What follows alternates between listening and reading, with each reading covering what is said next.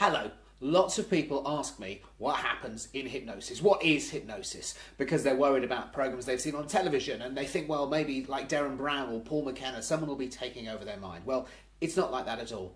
Hypnosis is a perfectly natural and normal state. It's a bit like daydreaming, a bit like being half awake or half asleep. And you probably know, have you ever been in the car and you've been driving along and suddenly you go, oh, I've missed my turning, because you were daydreaming. It's a little bit like that. So the important thing to know is that you're always in control.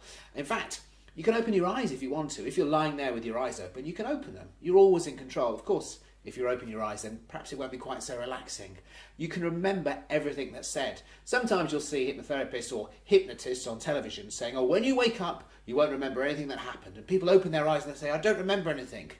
That's because they've just been told to say it, haven't they? By somebody on television or on stage. But of course, the truth is you do remember everything because you hear everything, because you're totally aware.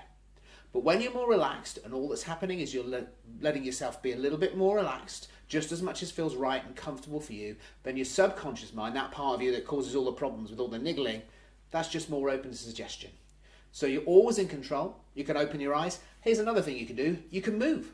Sometimes people might be sat with me and they might be thinking, my nose itches, but if I itch it, he'll think I'm not hypnotised. Well, it's the opposite. If I see someone go like this, the next thing they do is normally go, and then they can relax a little bit more. So if you've ever worried and you thought, well, I'm not sure if I could be hypnotised, well, what is it exactly? Maybe it's just being relaxed. Maybe being relaxed, you'd be more open to suggestion, and maybe it's nothing to worry about, and it could, in fact, be a really pleasurable experience.